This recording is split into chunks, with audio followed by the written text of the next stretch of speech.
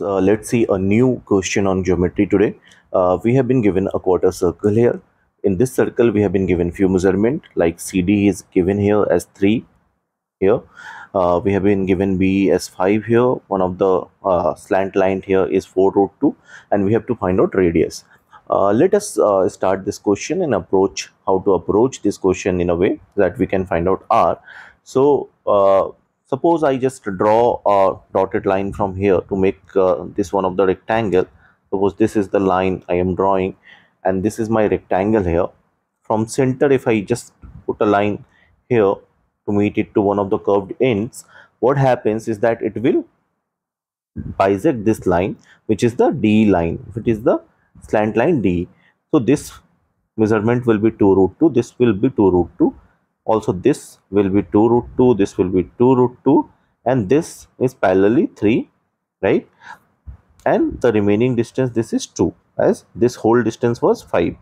Okay, so this is what we get when we draw a rectangle sort of thing here, right? Again, if you see this line, which is 2, is like the excess line here, we will again write a dotted line here till this point.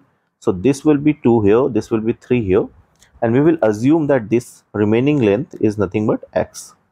Okay, now I would like you to just concentrate on two triangles here. One of the triangles, let's suppose this point is F, and one of the triangle which I want to look at is BOF. So triangle BOF here is something like this.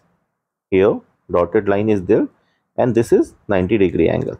Okay, so the other two angle which will be there will have a sum of 90-degree. Suppose this is alpha and this is beta, so their sum will be 90-degree. So alpha plus beta will be 90-degree or complementary angles, right?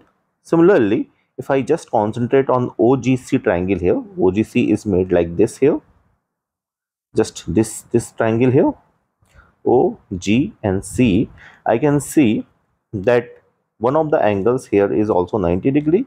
So if I assume here we had beta, so obviously this remaining angle should be alpha from complementary angle which we have seen here, as alpha plus beta is 90-degree. So this will be my alpha and this will be my beta. Here we have what? X plus 2. Here we have what? 2 root 2. For OBF, what we have? Here we have 2 root 2. Okay. Here we have X. And here we have beta angle. Here we have alpha angle. Just have a look at these two angles, triangles. So we will see one of the angles is alpha in BOF triangle.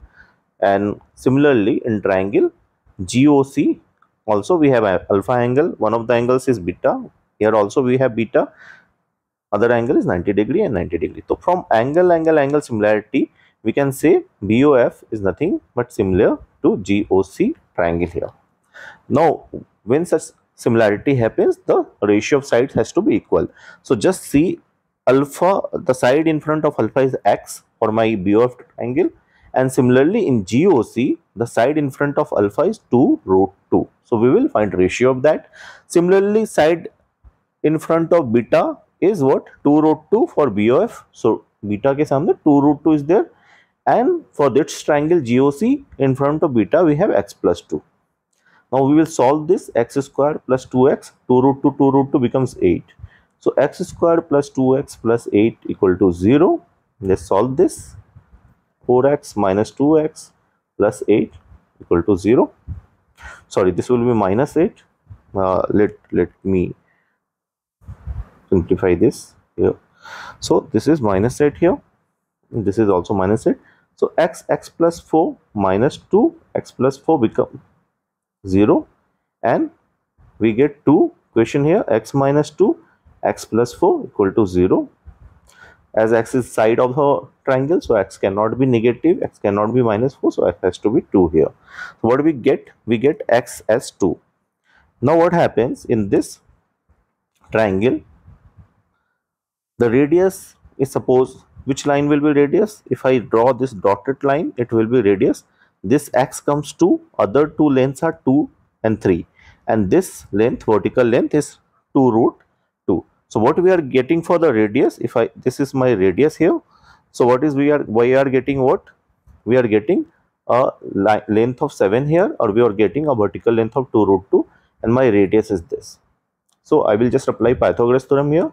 So r square will become 7 ka square plus 2 root 2 ka whole square, which gives me 49 plus 8, which is 57, and r becomes root 57. So this is my answer. Hope you get this concept. Thank you so much for watching.